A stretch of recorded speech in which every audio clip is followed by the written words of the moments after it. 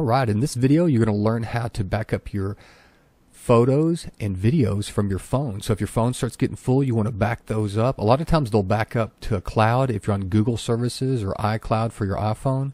But you also might want to back those up on a disk so you have them somewhere just in case anything happens. You'll at least be able to fall back on that disk. And a lot of these disks, these DVDs and Blu-rays, are supposed to last from 50 to 200 years. So it actually burns into the metal of that disk. So we're going to take a look at some of those. So one of the first things that you'll need to buy is a disc.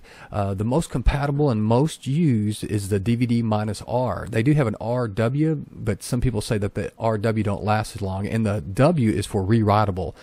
So this is a one-time write, and it's 4.7 gigabytes. They do have dual layer, which is twice that, and you can also, if you have a Blu-ray player, you can get a Blu-ray disc, which is 25 gigs, which would be a lot easier, because a lot of times the phone nowadays will hold a lot more than 4.7 gigs, so you'll be burning a couple DVDs, but not that big of a problem. So this is a really good one, the Verbatim Ultralife Gold Archive grade. So these are like the top of the line. Once you burn these, it's best to keep them in a case and keep them in a dark, kind of a cool place. So you don't want them in a hot place like a storage shed or something where they're going to warp. So let's go ahead and take a look at how you do this. The first thing you want to do is plug in your phone via the USB cable into your computer. And once you have the phone plugged in, a lot of times on the phone itself, not all of them, but some of them on the phone itself, something will pop up and say, hey, do you want to transfer files? And it'll give you a few different options. It'll look something like this, and always do transfer files. And once you click on that, that'll tell the phone, hey, it's okay, this computer's okay, I can transfer files to it. Sometimes, if it's the first time you plug in, it'll take a while for Windows to go and update and find the drivers for that phone to work with. But once that's done, you can right-click on your Start button if you have Windows 10. If you have Windows 7, then you'll just left-click on there and then go to Computer. But on Windows 10, you can right-click on the Start button and click on File Explorer. That's going to bring up your File Explorer, and then what you'll want to look for is this PC. Now, when you click on this PC, you're going to see your DVD-ROM, 4.37 gigs. You're going to see any hard drives that you have attached to the system, and then you'll see the phone that you attached to the system. Now, what you want to do is double-click on your phone. It's going to show you the internal charge storage. You can see how much is free and how much you have used. Double click on that. Now all these folders are going to come up. The standard almost on any phone is called DCIM.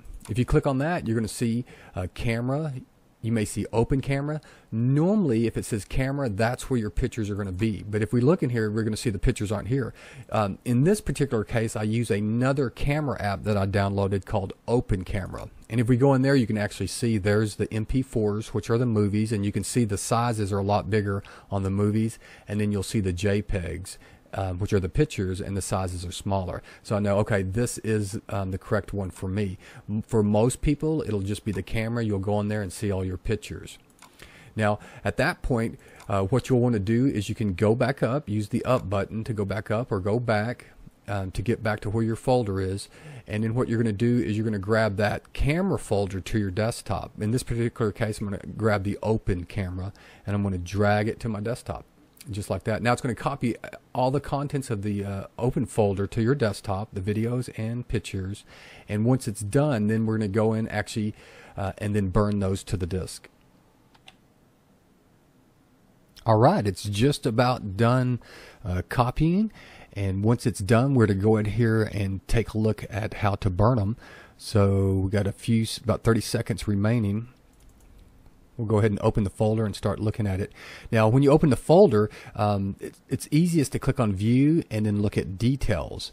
And the reason for that is because let's say you have 1,000 pictures and videos. Well, that could be over 4.7 gigs. So if it is and you select them all and just try to send them over, they're going to get an error message that you don't have enough space. So the easiest way to do it is you can sort by size and then click on the top file, and then at that point you can hold down the shift key on the keyboard and then select a few of them. Now, the reason you're going to do this is because you want to grab a little less than 4.7, like maybe 4.5 gigs worth of files. And when you do that, you can actually lasso them too, like this. And then if you look down here on the bottom, or you can right-click on the highlighted files and do properties. Either way, it's easier just to look at the bottom, and it'll say you have 22 items selected at 1.49 gigabytes. So you know, hey, that'll definitely fit on a 4.7 gig. So then at that point, you could select more of the files. And at this point, we selected 2.24 gig. So we know that they'll definitely fit on the CD. Now, if you have, like I said, if you have 1,000 more, you'd have to kind of just keep selecting until you could get to about 4.5. And once you have those 4.5 selected, then at that point you can right click on it, and then you can click send to, and then to your DVD drive. You can also at the top, once you have them highlighted, you can click burn to disk. So either way, we'll put them on there.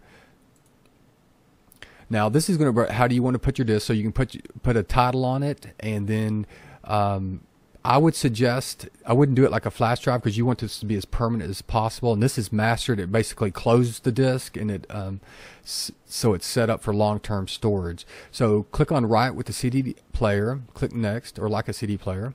Now it's going to show you all your files, and also a little item will pop up in the window here, and then you're going to see all your files are sitting there ready to be written. They actually haven't been written yet. You actually go up here. Now, one of the things that's interesting is Windows 7, they just have a button right here, but on here for some reason you have to click on the Manage tab and then click on Finish Burning. So I think Windows 7 is a little easier. You just come in here and there's a button that says Burn to CD. But on here you have to click Manage on Windows 10 and then click the Finish Burning. Once you click that, it's going to come up with another prompt and ask you, the title will be there again, and then it's going to ask you the recording speed. Now this is important. You want to put it on the slowest possible. The higher number means it'll burn the CD faster, but it's not going to burn as good because the laser is going to actually burn into the disk, and you want the laser to set there as long as possible for each piece of information, so it'll burn it better, and it will last longer. So once you get that, just click next, and it'll start burning the CD. It's that simple. Once it's done, you can take it out, and like I said, store it in a cool place, a cool dark place. And I wouldn't put it in any heat, but they supposedly should last up to 50 to 200 years if stored properly. So I don't think of any other way that you could keep this is the safest way that I think that you could keep your photos and videos for the long-term storage. I can't think of any other way. I know some people like to keep them in the cloud, which I think is a good idea too. If you lose your phone or something, at least you can just download them real quick. And the cloud does have backup, but you never know. I mean, what could happen? So it's always good to have them in two places. Definitely wouldn't hurt to have them archived on CD. They're not that expensive, and it doesn't take that long. Once you get all these on archived, you can go in and just delete them all from your camera, and then you got them on disk, and you're ready to start shooting more pictures. All right, I hope you found this video informative and helpful. If you have any comments or questions, leave them below. I'll be more than glad to answer them for you. All right, take care and have a good day.